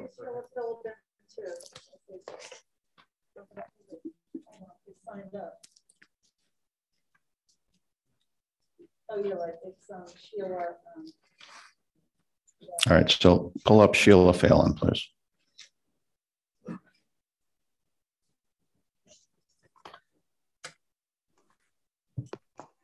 Hi there. Sheila Phelan, you have the floor. 90 seconds. Can you hear me? I Yes. was here to speak against the original ordinance and about masking. I would suggest and recommend that everyone defer to the lawyer from the town of Greenwich who spoke today. I feel very strongly that, and I have spoken to parents and kids about masking, and they feel like it's not a thing. The health and well-being of the community is, and it's a very small thing to do, but that's not the issue here. You need to decide if you'll need to decide if you're going to take this in a different direction. And I would defer to the legal advice you got today. Thank you. Thank you. All right, do we have a Marija Mikolajak? To be followed by Laura Gladstone. Yes, hello, thank you, good evening. I would just like to say that in a letter dated of April 24, 2020, the Food and Drug Administration stated that authorized face masks must be labeled accurately and may not be labeled in a way that misrepresents the product's intended use. And the letter specifies the labeling may not state or imply the product is intended. Excuse me, I'm going to skip ahead. Any EUA mandate requiring individuals to wear face masks conflicts with Section 360 BBB 3E1A 21-3, which provides that the person must be informed of the option to refuse to wear the device. Thank you. Thank you. Laura Gladstone, to be followed by Kira Lynch. Hi, can you hear me? Yes. Thank you, Mr. Moderator. Thank you for your service. Just wanted to say that the opinion of the town attorney is just that, an opinion. It's not law. And many times good lawyers have opinions that are not correct or do not hold up in court. And we believe this is one of those times. As it stands now, it is highly unlikely that the state would do anything in response to our town ordinance if it passed, as the executive order is already under appeal for its constitutionality. And especially since the state is allowing towns to make its own decisions regarding masks. Just as it is in Greenwich, it's not logical thinking that children can spend hours in restaurants and gyms and stores unmasked, but yet they have to be masked in school. And, finally, the argument whether private or public schools can enforce the ordinance is really up to the leadership of the school, because there's other municipalities and private schools in the state that have decided not to enforce this mandate with no repercussions from the state. So it's really up to us. And I would really hope that our schools would be leaders here. We know that children do not die from COVID. And in fact, not one child has died of COVID in Connecticut. They're not maimed or harmed from COVID. So masks, on the other hand, do impede academic, social, and emotional learning, and really hurt children from poor socioeconomic backgrounds the most. So we're asking the RTM to end. Thank you. Kira Lynch, to be followed by Christina Volkwine.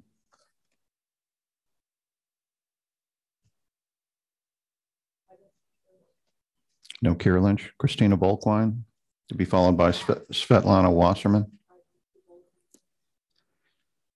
How about Erica Smith? Erica Smith, to be followed by Svetlana Wasserman. Yes, hello, this is Erica. You have the floor, 90 seconds. Speak. Okay, I don't really have much to say other than to say that I really hope, I agree that Lamont's mandate is not a law. Your lawyer's opinion is just an opinion, and limiting your voters, your constituents' time is really in poor taste. Clearly, this is something that needs to be discussed, and we need the floor so that we can figure out what to do. Our kids are suffering, and you guys will eventually have to hear it. So hopefully we'll get the chance to express ourselves. Thank you. Svetlana Wasserman, to be followed by Marissa Brown. The Center for Disease Control is our nation's health protection agency, working 24/7 to protect America from health threats. According to the CDC, due to the circulating and highly contagious Delta variant, they recommend universal indoor masking by all students, staff, teachers, and visitors. The Connecticut Department of Public Health's mission is to protect and improve the health and safety of the people of Connecticut. They too require that masks be worn in schools. Yet, the petitioners think that they know better than all the epidemiologists and infectious disease control specialists working at our nation's premier health agencies. They're asking us on the RTM to override the guidelines that scientists and doctors, whose job it is to protect public health, have recommended. While there may be some of us on the RTM with expertise in infectious diseases, we're overall a body of lay people. We don't have the expertise to second guess the judgment of people who are experts, and neither do the petitioners. The petition asks that parents be allowed to make mask decisions affecting their children's health. But what it really asks is for parents to be able to make mask decisions that affect other people's health, the health of teachers and school staff and their extended families. As Abraham Lincoln put it, your freedom ends where my nose begins. I find it unfortunate that the petitioners would choose to put our entire community at risk at a time when there is a new variant that's spreading. And I hope that you will all vote against this item. All right, Marissa Brown, to be followed by Lana Ferraro, speaking on the appeal. Oh, all right, I'm sorry. Did I announce someone after that? What? I think you said monochrome. Yeah, okay. To be followed by Beth McGillivray. Hello? Yes, Lana Ferraro? Yes, this is Shay. All right. Good evening. Thank you for your time to allow me to speak on behalf of my children. I have 2 children, one in the preschool program in the Greenwich School District and a 2-year-old who will be the future student of the Greenwich School District. I am here to speak out against the mask mandates and stand up for my children's rights. I am pleading with you all to allow this to go to the proper place to have our voices heard. We are the taxpayers, therefore we should have a voice and say in what goes on our children's faces. The state's order is unconstitutional and it crushes the freedom of children and families. This is truly unacceptable. I am a mother of young children and I just would love to have the leaders stick up for the choices of families in the communities. Let's come together and do the right thing and give people a choice. I am begging to please help in any way possible. Thank you and have a great night. Beth McGillivray to be followed by Jonathan Perlow. Jonathan Perlow to be followed by Dana Franks.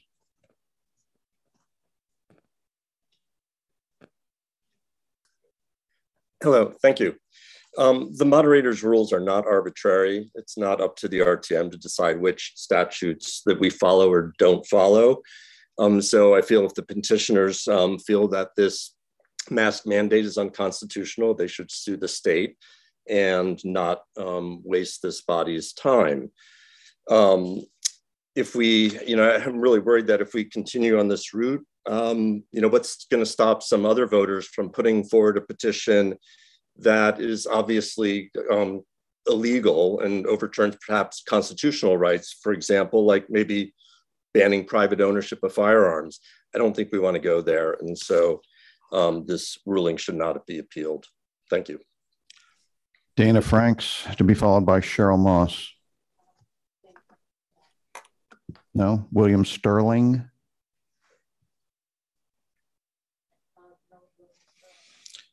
Sharon Kistler.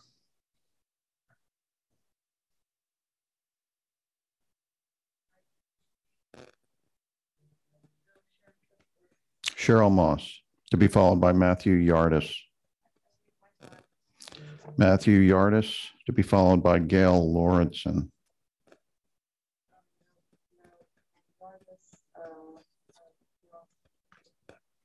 Do we have Lauritsen? All right, to be followed by Megan Galetta. Gail Lauritsen has the floor. Speaking on the appeal of the town attorney's opinion. Hi, can you hear me? Yes. Thank you. Good evening. My name is Gail Lauritsen, and I want to thank you for the opportunity to speak this evening. Your law department says the RTM is not allowed to pass an ordinance that violates state law.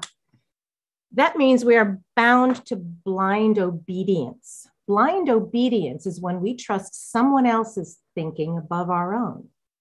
Didn't Martin Luther King Jr. state that all persons have an obligation to disobey unjust laws? Didn't Thomas Aquinas say any law that degrades human personality is unjust? So we might consider debating whether masking the noses and mouths of children, their very expression and communication portals, degrades their personality. I ask all of you right now, sitting there, are you required to wear a mask as you sit in your seat right now? Look around. If you are not wearing a mask, why aren't you? I have loved and been proud of Greenwich every single day of the 35 years that I've lived here. We now have an opportunity to do a good thing, a historic thing, by doing the hard work and making a decision that transcends blind obedience, groupthink. Thank you very much. Megan Galetta to be followed by Steve Rubin. All right, Megan Galetta is here. You may speak up at the lectern.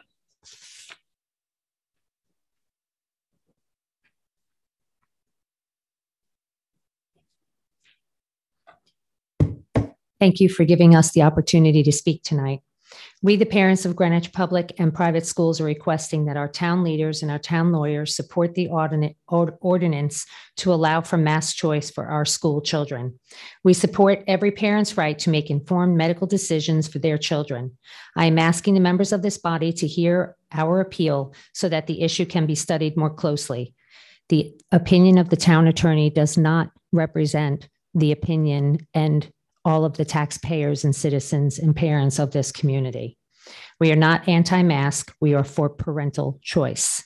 There is no emergency, and in fact, our state was never in a true state of emergency. We never lacked resources to support our citizens. The long-term impact of masking children is far more detrimental than any slight chance, 99.99%, that they will fall ill.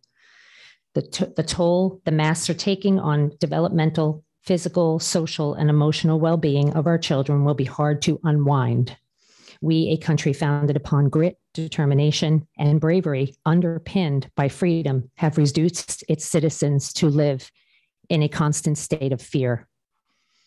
Fear of walking out of their homes, fear of shopping in a grocery store, fear of driving in your car alone without a mask, fear of passing someone in a store or standing in line, fear of gathering with family, friends, attending religious services, fear of eating meals together, and holidays and celebrations. Healthy children younger than 18 have a negligible risk of health risk from contracting COVID. Thank you for hearing us. Steve is here. Steve Rubin, be followed by Carl Homan.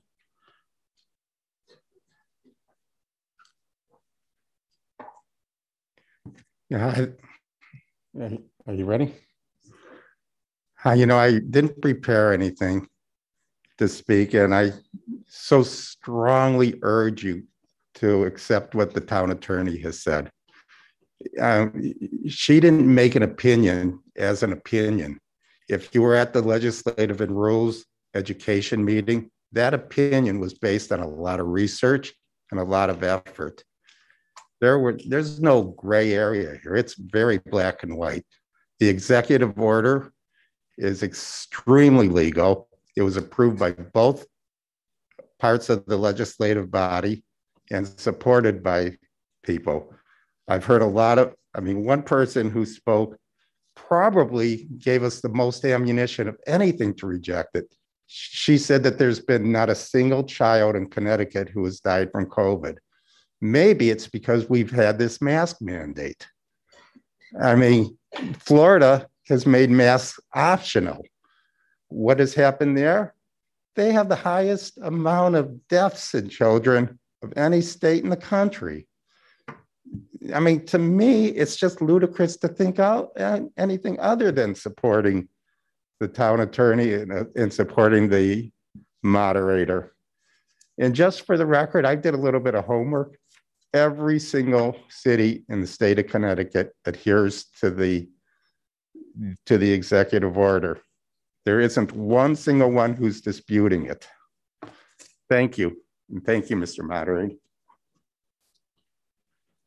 Carl Homan, to be followed by William Lewis. All right, why don't you open that one up? So the Homan, we have a Jackie Homan. Whoever's on that line has the floor. Okay. For the past almost 2 years, I haven't worn a mask at all. And for these past 2 years, I haven't gotten sick at all. There's been no problems. Yet the people around me that have worn masks have gotten sick and sometimes had to stay home for weeks and even months in some cases. I really think that we should just get back to normal, because the masks really aren't doing anything. And the issue before us is whether the town attorney's opinion that this is out of order should go to our Legislative and Rules Committee. That's what we are debating now. Thank you. He didn't know that because he missed that part of the call. It's getting kind of late for him. All right. William Lewis, to be followed by Michael Spilo.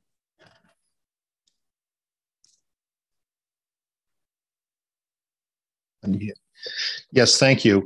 There are two main reasons for appealing the refusal by the chair to accept item 8.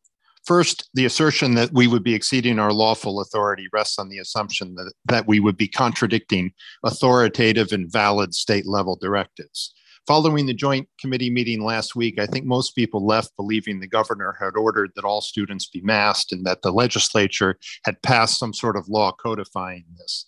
Since then, we learned that, in fact, the governor did not mandate universal school masking. He simply directed state agencies to develop mask guidelines, seemingly only relating to the unvaccinated. A state agency then went farther and mandated masking for all in all schools. At some point along the way, the state legislature did pass a resolution simply endorsing the governor's emergency powers. The point being, the so-called mandate for schools is really more of a state agency guideline and not something directly issued by top state officials. The other point to bear in mind is that the state's authority to issue order masks for healthy people is very much in question, regardless of which state level authority might be attempting to do it. State universal mandates are being overturned across the country, and Connecticut's might well fall next, in part thanks to a lawsuit filed by one of Greenwich's finest attorneys, Lindy Urso, which lawsuit is now working its way through the court system. So the main point is the only basis for believing that we're exceeding our authority is that we would be contradicting a state action that is itself likely a result of the state exceeding its lawful authority. And I don't think we should flinch. Michael Spilo to be followed by Seth Bacon.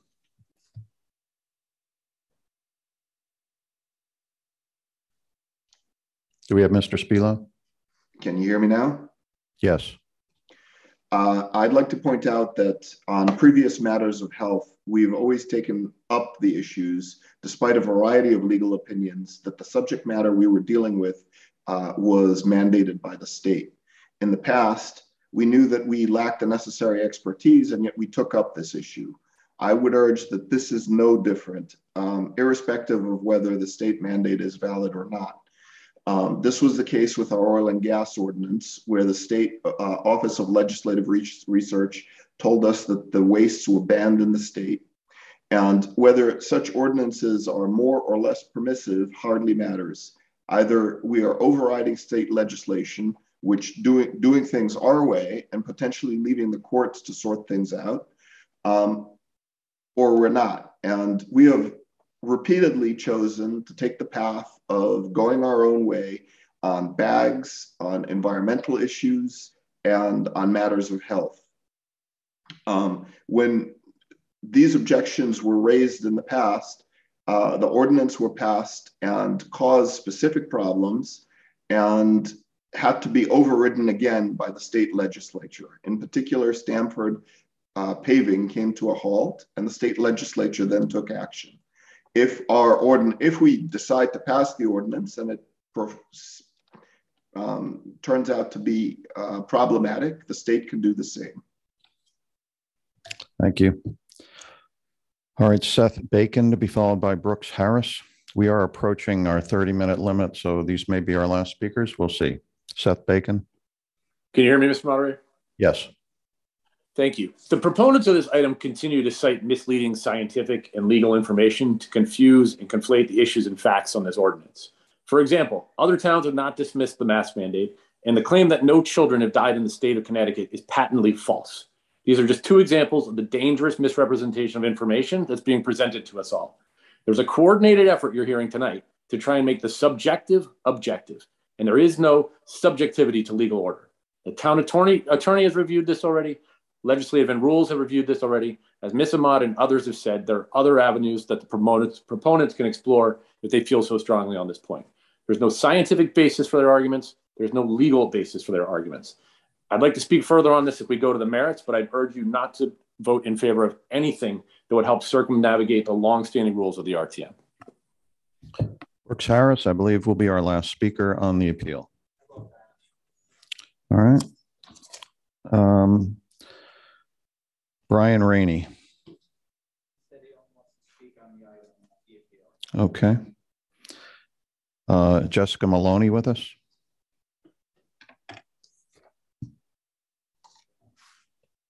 No. Linda Whitridge.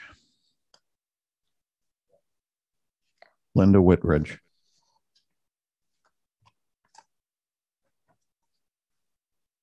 Hi, can you hear me? Yes, we can. Oh, thank you so much. I just wanted to say thank you so much for giving us the time, and I'm glad that I got to just speak.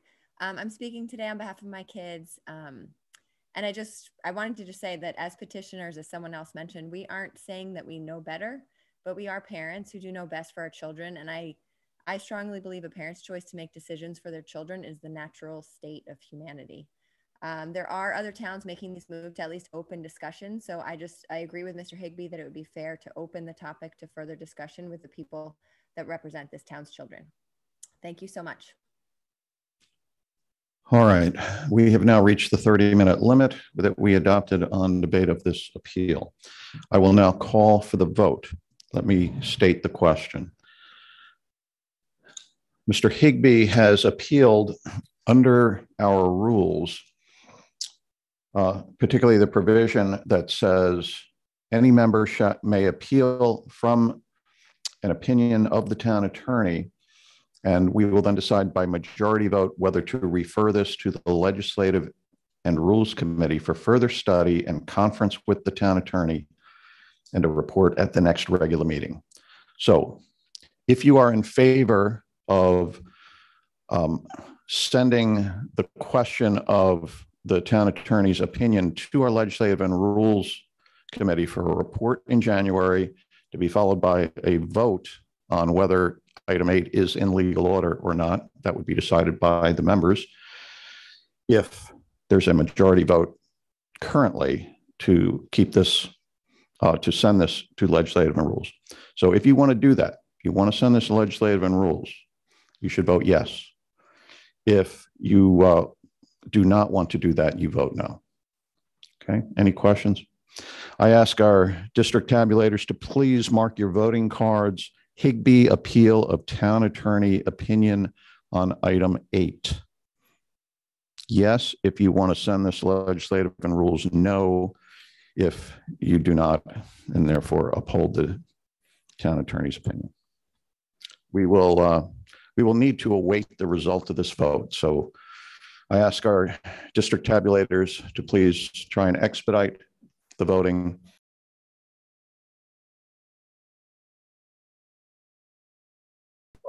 I'm sorry, put up the 5 minutes. Because we need to conduct the voting within 5 minutes. So we will continue, we'll take the votes we have at that time. All right, we have the result of the vote on the Higbee appeal of the town attorney's opinion on the legal order of item 8. Those in favor of referring this to our Legislative and Rules Committee, 43, opposed 141, abstaining 7. That appeal has failed. Any further issues to be brought before the meeting on this? Mr. Spilo, did you say you wanted to do something?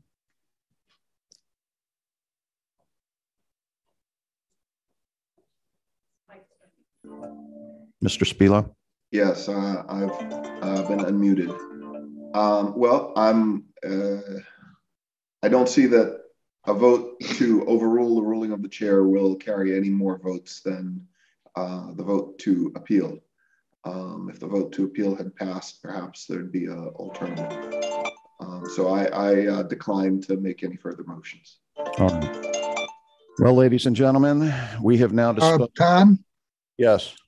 It's Kip Bergwegger. Did we get the vote on the merits on item 7? Did I give you that vote?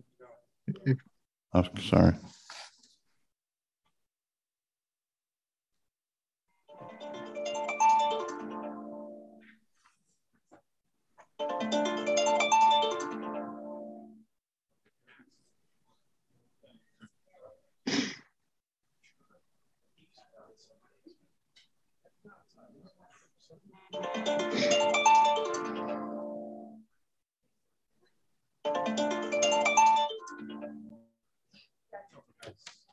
All right, I have the result of the vote on item 7. This was the Senate meeting resolution that candidates declare candidacy for moderator and moderator pro tem in time for inclusion in the January call. Those in favor, 171. opposed 19, abstaining 3. Item 7 is carried. There being no further business to come before the meeting, that is all we need to do tonight. I thank all those who showed up in person.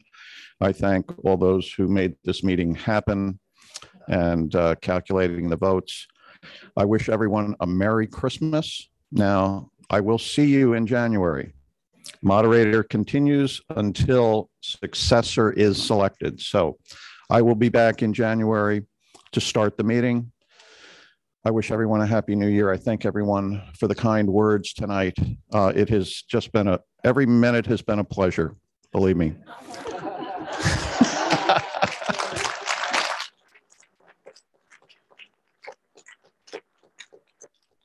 Thank you. I thank our moderator pro tem Alexis Vulgaris for making all that happen tonight. Thank you very much.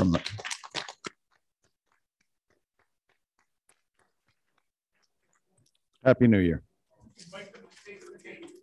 Oh yes, apparently we have some refreshments. Everyone is invited if you'd like some cake.